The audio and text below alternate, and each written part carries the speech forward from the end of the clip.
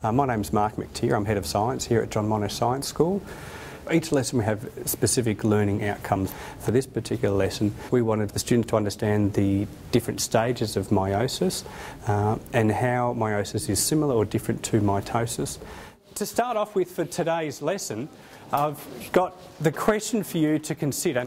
List 3 differences and 3 similarities between mitosis and meiosis. The way that we structure a lesson is typically we'll start off with an engager where the students will get started on a particular activity to trigger their mind or their memory or their thinking on the topic that we've either just covered in the previous lesson or something that we're going to be doing this lesson. Then the next things that we worked on in the lesson was to have some specific delivery around what meiosis is.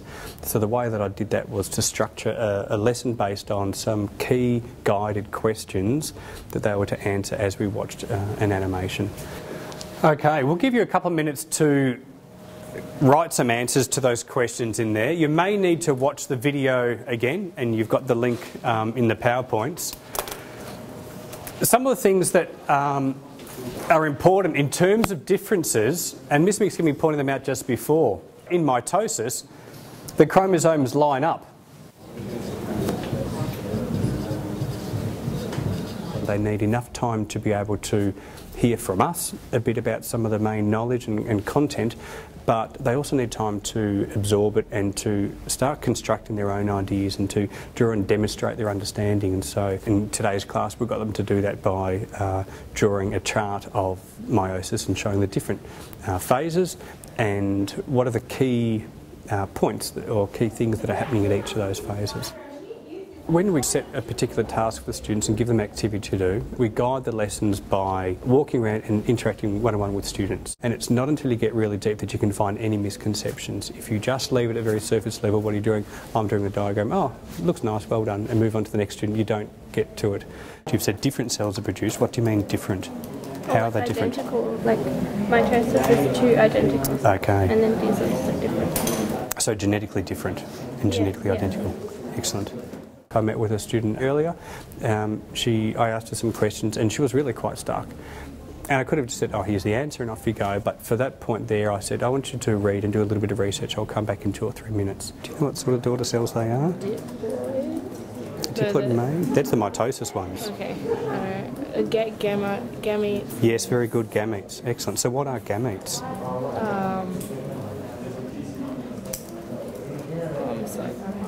I'll give you 1 or 2 minutes to do a bit of research and I'll come back and check to see what you've got, okay? So I'd wander around and then have a chat with a few other students and then come back again and say, okay, what did you learn about this? And she'd learned something, she'd come up with something and researched it. What have you found out? They take place in the somatic, mitosis, and meiosis takes place in the germ cells. Very good. Every aspect of the course that we do is online, so we use Google Apps as our platform to deliver the courses to students, and that includes the sites, shared Google Docs such as Sheets and PowerPoints and everything like that. And that enables us to easily tweak and modify resources as we go to make them accessible to the students. It sort of changes the way learning occurs because the students are able to access this at any time. They will look at things before school, after, at home time. They will share docs with one another and learn collaboratively with each other and also with the teachers. We set them on a particular task and they'll use their computer or their tablet and research as well. So collaboration in our school is vital and I guess at the heart of what we do in terms of team teaching here. So we will communicate, so I will tend to sit down and meet and talk with the teaching partner that I have, and we'll talk through all those issues and ideas and contexts around that particular lesson. We'll tweak and modify resources as need be. So in the middle of class when we're teaching, we'll interrupt one another and talk and explain and give ideas about how we think the students are going to need a bit more time. Are there common misconceptions?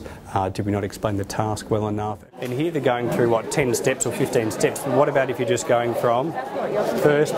Yeah, that's right. And we give each other feedback and reflection on each other's teaching as well as how the students are going. It's a very dynamic environment. It's a very fluid environment where we are open to learning but also and teaching one another, but also making sure that the students are getting the most out of the lesson.